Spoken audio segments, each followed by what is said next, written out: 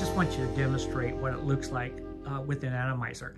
And so before you start though, I think the teaching point is you really have to push this hard. You may be telling the kid, sniff, sniff, sniff, but then your job is to push that syringe maximal.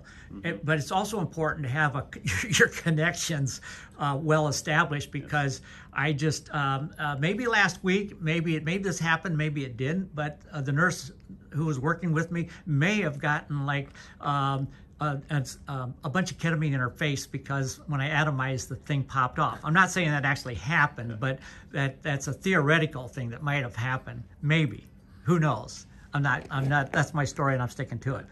All right, so what I want you to do though is just demonstrate what it looks like to atomize. Okay, sure. Just have to put a lot of pressure here. See? Oh, great example. No, that was perfect. That was perfect. No, but that's why you have to just... Okay. We didn't plan that, but that's perfect. But it did happen, yeah. Yeah. But where did it go now? Thank you. Fantastic. So basically, you just basically have to wedge that on there very tightly.